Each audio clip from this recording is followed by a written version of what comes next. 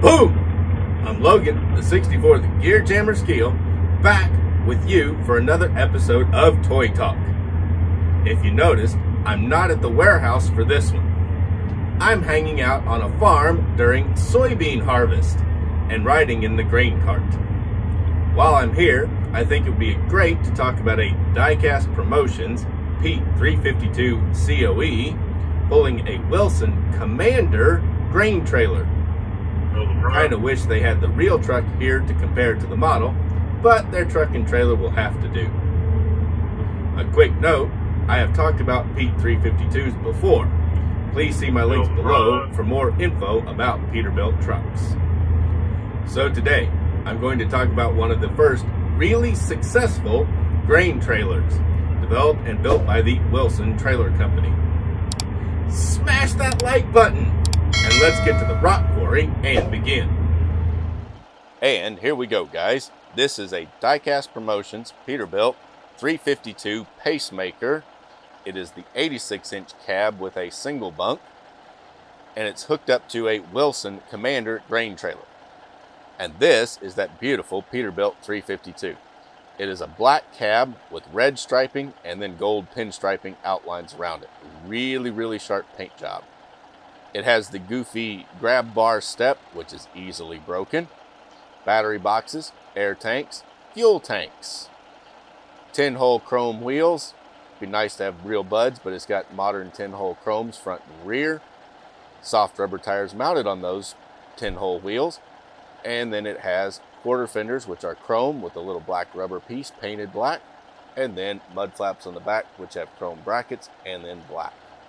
On the front here, we can see that beautiful chrome grille. It's got a single bar there and then a little mesh pattern in it.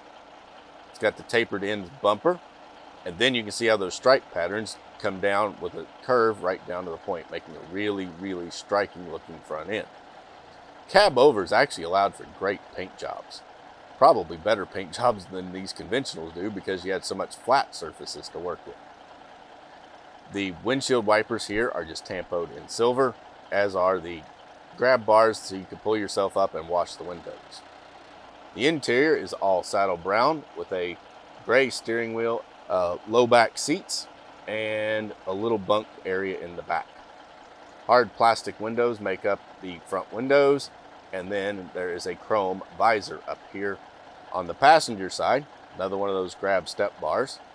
You can see here the air cleaner, and it has the same wheels, many of the other details are the same.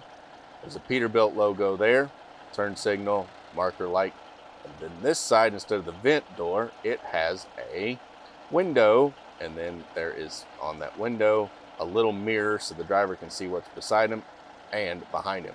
Great, great little feature that Peterbilt had. Big mirror, same other details. Rooftop air conditioner, bullet style roof lights that are chrome plated, so they're individual parts, and then they tampoed them in yellow to give you the amber lenses. There's also two air horns. Chrome plated mud flap brackets, and they chrome plated the whole thing, and then they tampoed black on, so you get the chrome bracket and then the chrome weight at the bottom, the diamond weights. There's also two red tampoed brake lights. See the air brake canisters, and tipped up a little more. Fifth wheel here. It does pivot a little, and it's for DCP first gear trailers. There's a chrome diamond plate, and then here are your airlines and pogo stick. Transmission detail and engine detail. Looks like this has got a white engine. And then it's also got rear differentials, air brake canisters, and it has its drive shafts. Tanks, you can see all the great detail. Positionable steering, not true steering, positionable, it clicks in place.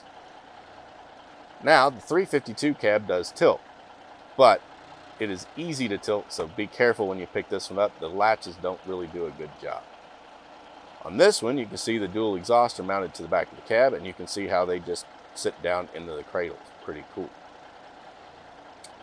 You see that detailed 6-cylinder turbocharged diesel engine, the exhaust piping, and the air intake piping.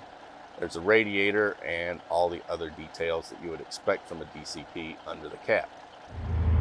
Hitched up to the truck is a Wilson Commander grain trailer made by DCP. The Commander sloped double-walled all-aluminum grain trailer is the original aluminum grain trailer manufactured by the Wilson Trailer Company. The Commander is available in both widths and all lengths. Wilson Trailer makes many models of grain trailers besides the Commander, but since the Commander was among the very first all-aluminum trailers Wilson manufactured, the Commander has been serving the grain hauling industry for decades. Most notably, the Commander is the first double-walled aluminum grain trailer available with sloped front and rear ends. The sloped end walls are probably for structural reasons. The Commander possesses all of the quality elements Wilson is known for. Features like all aluminum construction, mechanical trap doors on the traps, double hoppers, and many other features that come standard on Wilson trailers. The bottoms of the two hoppers come equipped with the original and patented roller traps, the industry's easiest to use trap opener since 1996. The trap is lightweight, mostly trouble-free, and very low maintenance. If you've not been around grain trailers, you might be asking, what is a trap?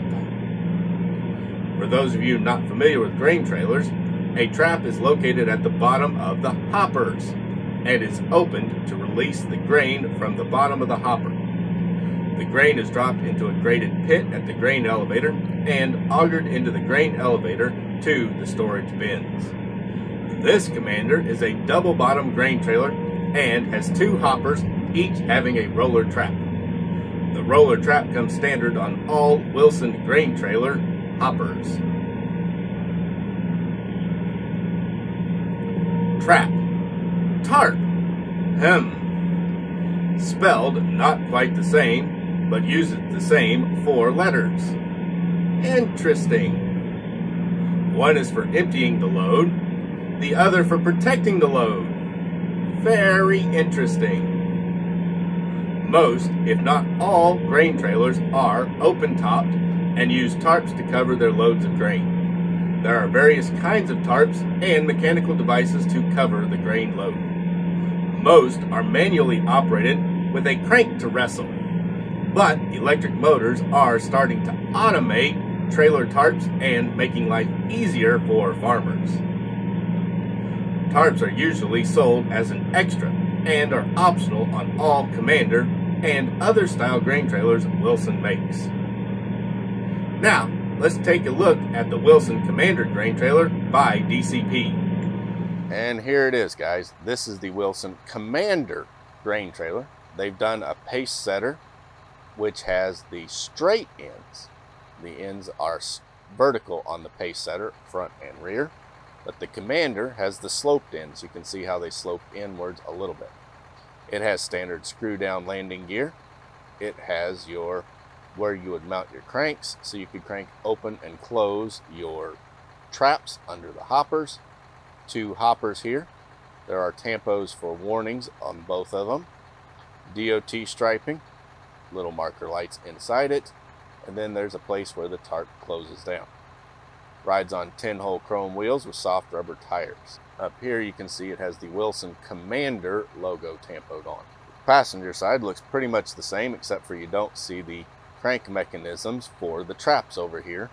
Because these have the slope side, there's actually a little bitty catwalk here where you can walk on and look down inside the trailer. There's a ladder, warning sign, Wilson Commander logo there.